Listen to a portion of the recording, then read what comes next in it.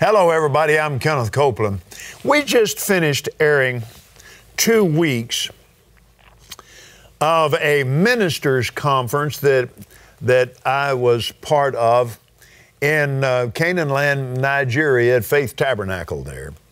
And, oh my, it was just absolutely amazing. That's the largest church in the world. It began with 4 people.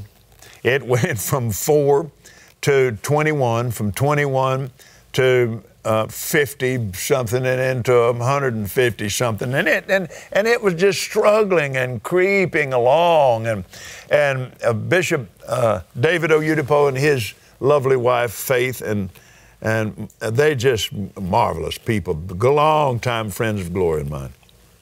They got on the word of faith. They got on the power of praise. They began to learn how to walk in the covenant of prosperity with God.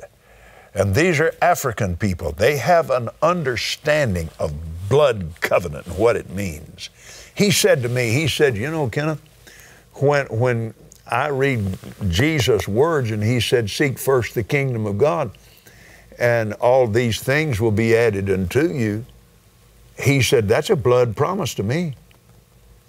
He said, I don't challenge that. I don't argue with that. He said, I just praise and dance before the Lord with all my might until I hear what He wants me to do. And he said, and we don't talk about it anymore. We didn't do it. Praise God. Well, I'm telling you, it shows, because they have 5 services on Sunday in a building that seats 54,000. Glory to God. I had then in the day services, excuse me, we had between 4,000 and 5,000 in there. The chapel building was packed out, but there were pastors there from all over the world. There were pastors then there that pastor 10,000 seat churches, pastor 30,000 seat churches, and it was just big, huge.